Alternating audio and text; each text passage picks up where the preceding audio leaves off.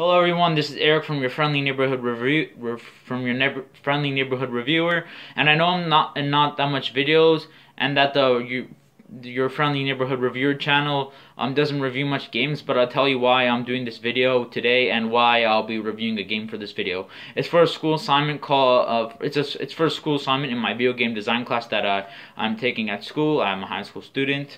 So yeah, and for that class, one of the assignments is to do reviews. We have to do 3 reviews from different eras. So the first review is from the old school days of gaming, which is from the Atari until the Nintendo 64, and is in a written format. The second review will be from the days of the Sega Dreamcast to the GameCube days, which is 1999 to 2005, and the second video will be in the second review, will be in this format, which is a video review, or it could be a audio, like a SoundCloud review, like a podcast review, but I'm choosing to do a video. So yeah, and 3, which is I think it's a live stream review, which is from the eras from the GameCube, no, not the from the Xbox 360 until the Nintendo Switch, so 2005 to 2017.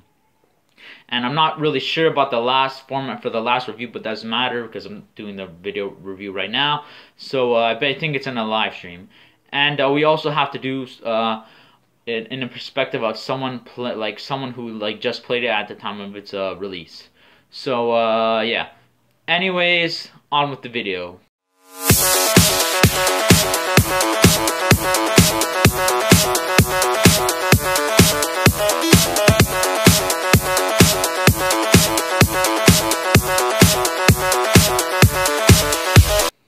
So for this video, I'll be reviewing the game called Crazy Taxi, and Crazy Taxi was released on January 24th, 2000 in North America, for the Sega Dreamcast, and I got to play it, a few days ago, all fresh and new. It was amazing.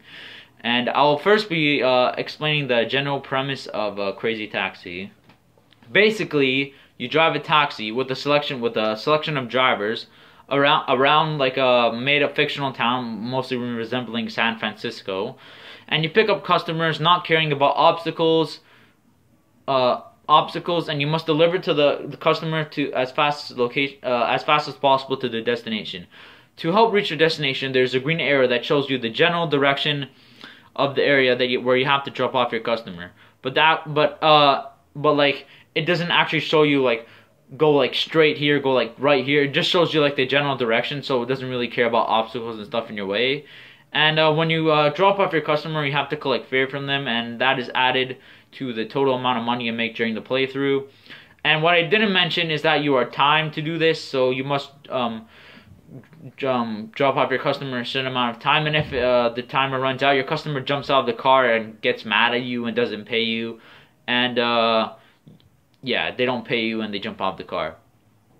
As well, there are ratings that depend on how fast you took to drop off the customer at the location.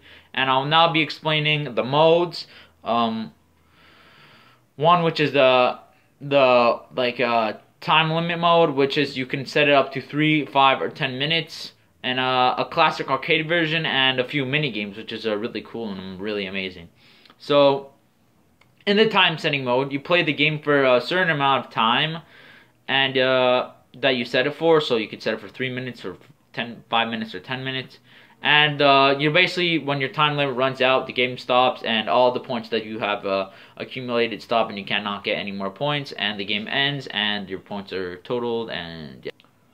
And in the arcade version, you get a 1-minute time limit, and it's extended when you deliver the customers fast, and you get an extended time bonus if you deliver your customers fast. And you have to, and you can make the game go on as long as you want. You can make it go until infinite. You can even make it go to the end of time.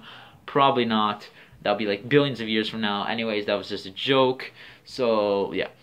And finally, the final mode is the mini games, which you can pick up. Which one of them is you can set a custom amount of time for picking up and dropping off customers, and using taxi as a bowling ball, which is really cool to knock down pins, and popping balloons in a giant field when you're driving your taxi. In my opinion, I think having all these options is a great way to have variety in a game, and even especially a game with a simple concept that is really amazing. And yeah, it's a pretty I think that's amazing because, like, especially with this simple concept. And also there's things that I thought you can't even do in a regular driving game, like playing bowling. Like, wow, like popping balloons, like, wow. So for Crazy Taxi, this is like pretty crazy. You're literally like popping like balloons with your car, and you're like bowling with your car. That's like crazy, you know? Crazy Taxi, you gotta be crazy. Anyways, I'd like to be talking about the control.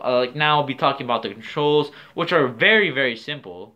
So basically, you use the left trigger to, the left trigger on the Dreamcast to brake, the right trigger to move forward, and the A and B buttons to go in forward, or to go in like drive mode, or to reverse. So, and the controls aren't even that hard, because I got the grip by figuring out myself. And if you ask them, you can get the controls really easily by like just playing it yourself. Or you can read the manual or ask someone who already played the game. The controls are not that hard at all. And yeah, I would like to talk about the graphics next, but the graphics really don't have like a major thing in this review, because as long as it doesn't like affect the gameplay. So basically, the graphics are mediocre for a game of this for a game like right now in 1999, because there were better masterpieces out there, such as Majora's Mask, but you know, the graphics are you know, they're mediocre. You know, you could see what you're doing, but I don't really care much about the graphics, because as long as it doesn't affect your ability to understand and play the game's good. You know, it's a good game. You know, it has a very simple concept. I will finally be talking about the pros and cons of the game and give it overall rating. A pro is that you can play it for so long and not get bored. This one game will literally take up all your time. You keep playing it, and like, you know, you won't ever get bored, because there's so much modes, and you can just, it's so fun, and it's quick paced, and it's like very awesome. And yeah. And another pro is that the concept is very simple, isn't overcomplicated. So even the most like basic players, you know, who just like casual gamers who just want to play this game, you know, they could play it. You know, they don't have to like spend like hours like racking up like items like in Zelda. You don't have to go through like dungeons. You know, you could just sit down, you play for 5 minutes, and then you could leave. That's how like simple it is. So yeah. And also, a pro is you can choose, and another pro is you can choose from many different modes to play and cycle around if you so please. As well, you can have a character selection, but although it has like, the characters literally have like nothing to do with this, like the stats, like how fast you drive, like how like the drift is, or whatever, the control or the heaviness of the car. It's kind of cool. So yeah, it's kind of cool how you can customize your character a little bit, but it doesn't really affect your stats, but it's kind of cool. So yeah. And finally, the game is actually like a fun game. Like, I would literally play this for like hours and hours, and I won't ever get bored. Like, it's a really good game. And I kind of have a few cons, but they're not really like cons. So like, yeah, okay. One con is that, you know, if you're really intense into this game, you might injure your thumb, because like you're moving the joystick all around like crazy and trying to get to your destination. So yeah, it's like, that's like a con. So you could hurt your thumb, like, ow, my thumb. You know, it's pretty. It's not like, yeah, it's like you could hurt your thumb. And another con, because it's not really a con for this one, is that, you know, it's only one player, and you can't. Well, actually, it is a legit con. You know, it's only like one player. Maybe you could have put like some multiplayer in with the bowling. Like, if you play like bowling, you know, one player goes, the other player goes, and yeah, maybe you can have some multiplayer in that. And yeah, those are two cons, and they're not like horrible cons, but you know, there's some cons, especially not having multiplayer. But overall, I would give this game a 9 out of 10. This is because it has easy to learn controls, fun gameplay modes, a good amount of customization, such as drivers, and things that I thought couldn't even be done like in a driving game. You know, you could like bowl, you could like use your car as a bowling ball, and you could like pop balloons, which is like I didn't even know that was like possible. And the only reason I can't rate it higher is because, you know, I didn't really have like enough time to play the game. I only played the arcade version. So yeah, I'll probably give it even higher if I had more chance to play it. And anyways, this is Eric signing off from Your Friendly Neighborhood Reviewer. Anyways, make sure to like, comment, subscribe, and peace!